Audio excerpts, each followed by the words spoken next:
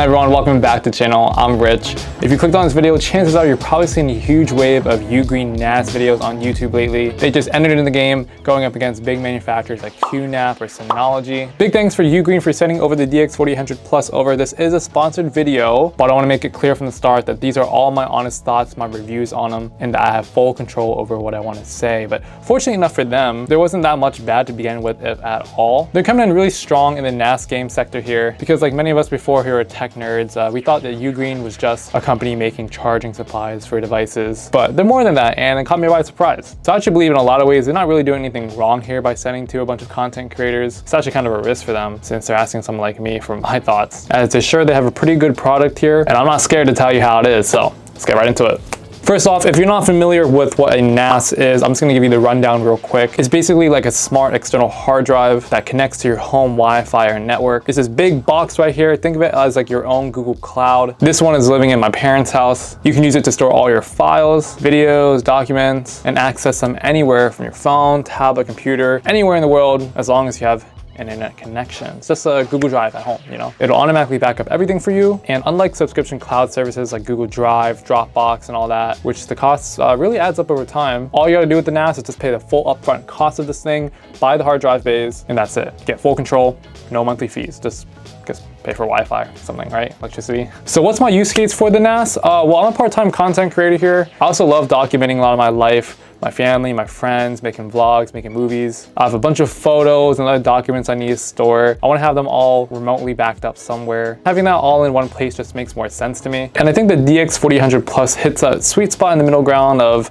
you know, a personal at-home NAS with the capabilities of something even greater. I mean, just look at the design. I've got to say, this is one of the better looking NAS units out there. The sleek gunmetal gray finish and aluminum body gives it a premium minimal look. Nothing about it feels cheap. The only small concern is that the finish might scratch easily. As you can see right here, not a huge problem, but realistically most NAS units just sit in one spot, so it's not a big deal. Up front, the DXP4800 Plus gives you 4 drive bays with tool-free lockable sleds, a power LED indicator for LAN and drive activity, a couple of USB-A and USB-C ports, and even an SD card slot. So if you're like a filmmaker or something like that, you can take your SD card slot, put it in directly into it, which is pretty cool. On the back, you have a solid range of ports like a 10 gigabit LAN port, a 2.5 gigabit LAN port, more USB ports, an HDMI out, which I'll talk about, a power jack, and a reset button.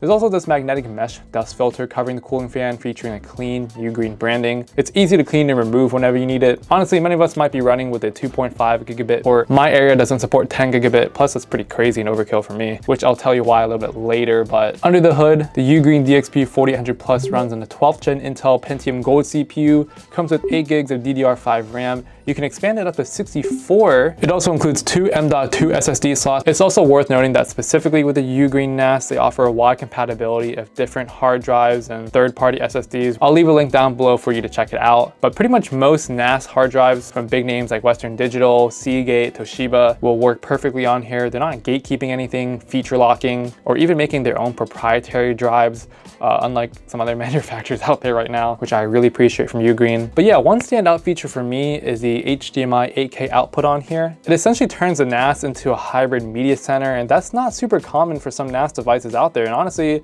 it's because most people just want their NAS to be a NAS, not a media center too.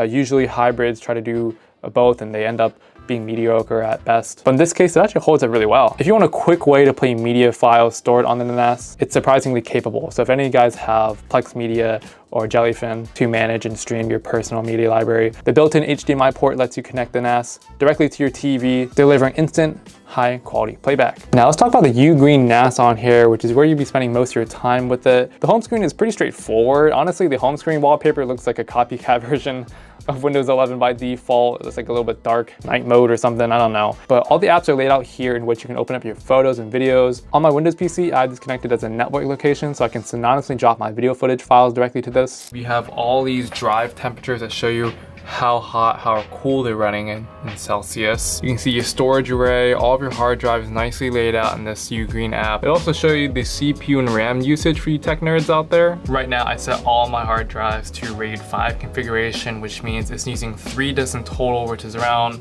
roughly 10 terabytes. and it's going to use the last hard drive as like a backup in case of a failure. RAID 5 requires 3 disks minimum, so I think this is perfect since there's 4 here. If you guys are confused about what this means, just search it up. Just type in what does RAID mean and HDD or hard drive. It's pretty easy to learn. It's just useful for backing up hard drives. You know, hard drives tend to fail over time because they are mechanical moving parts, so having them spin 24/7 is just subject to, you know, possible damage. Who knows? You can also sync this through your Google Drive or Microsoft OneDrive straight to the NAS, which will automate everything. So essentially think of this as shoving in a whole 16 terabytes into my Google Drive, which is pretty crazy. I basically just boosted it up. There's also a handful of AI-powered features on here that can be downloaded and turned on via your own discretion, like people recognition, text recognition. You know, simply by typing key phrases like cat or places, it'll pick up roughly what it thinks you're talking about. And most importantly, all of this is done locally in-house through your NAS. None of this is being sent over to Ugreen servers or anyone for that matter. And yes, like I said, you can turn them off at any time. They're all stored locally in here.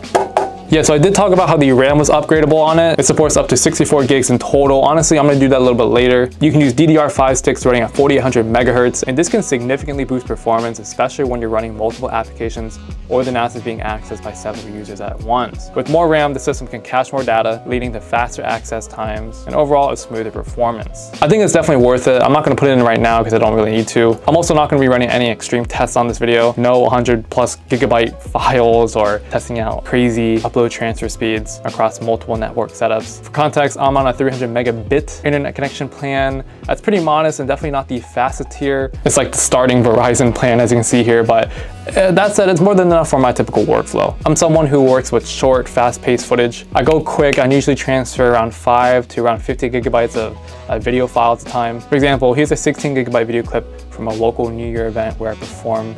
Some of you guys might already know I'm a breakdancer for many years, a very experienced and professional one, if I may say. Uploading that file to Google Drive took around 9 minutes since it's going through external servers, but transferring that same file directly to the Ugreen NAS cut that down by 2/3 and only took around 3 minutes. I mean, you go from 9 to 3, that's crazy. And I'm sure with faster internet or upgraded RAM, the transfer speeds could improve even more, but if you're looking for a deep dive performance benchmarks with massive files and high-end setups, there's plenty of other creators covering that. My goal here is to show how the NAS fits into my setup and my everyday workflow, just the average common person. One of my other favorite features and the most practical one I found was the ability to share files directly from the NAS through a generated link. It's super convenient whether I'm sending footage to friends, family, or an editor. They can just click the link and download the file straight from the NAS. For instance, I recently filmed around 30 gigabytes of 4K video clips of my friends breakdancing, hanging out. Instead of cluttering my phone or uploading that to Google Drive, I put all that into here, sent the links to my friend. They could watch, edit, download straight from here, do whatever they want with it. And another standout feature from the DXP4800 Plus, or just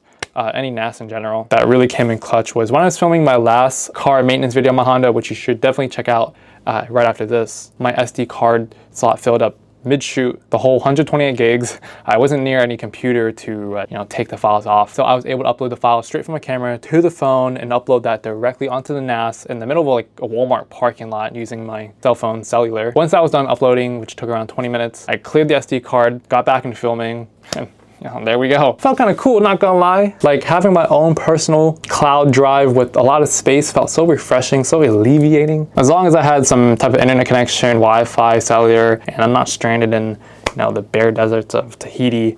The last couple of housekeeping things is Ugreen supplies a 2-year warranty on the NAS for any problems. They have 2 international authorized certifications. If you're worried that this comes from China, well, every other NAS does too, then chances are you shouldn't get a NAS in the first place. So for me, this NAS, that's a game changer. It's cool, it's solid, very personal. It does give me a peace of mind and more creative flexibility over other NASs I researched. Prime Day is coming up real soon if you're watching it before it happens. Click the link down in the description to get 20% off. Make sure to purchase them through my links as I get affiliate kickback back, and that'll help your boy out a lot. That's all I got for today's video. I'm gonna go plug this back in straight upstairs so I can take the footage from this and put it on here. If you got any other questions, any concerns, anything I missed out, leave them down in the comments below. Let me know what's up. I'll keep checking comments as days go by, and I want you guys to stay well and have a blessed one. That's all I got in today's video. Till next one, guys, this is Rich Me, signing off.